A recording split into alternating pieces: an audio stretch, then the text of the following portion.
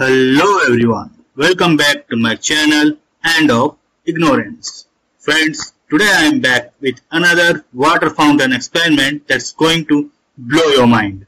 If you remember, in my last video, I made a water fountain using a balloon and a straw.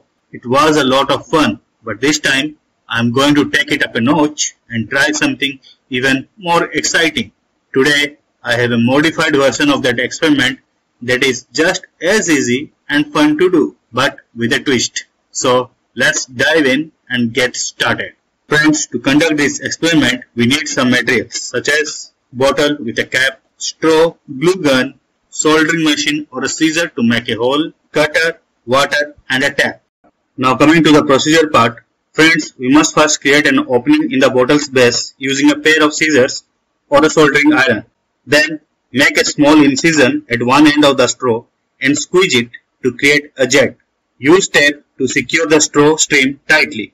Insert the jet straw into the opening at the bottle base and seal the hole with a glue gun to secure the straw.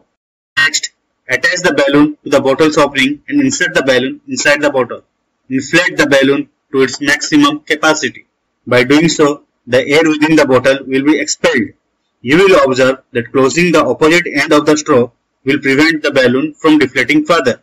Now, as soon as you remove your finger, immerse the straw in the water. Well, after doing the above step, a fountain can be seen forming inside the bottle, and you can also observe that water is drawn into the balloon as it deflates. Now, the question must be coming to mind. Why is it happening? Well friends, when the balloon is inflated, air inside the bottle is displaced, and because of the internal negative pressure, its size is maintained. Now, when the straw is immersed in water, the same negative pressure causes water to be sucked in.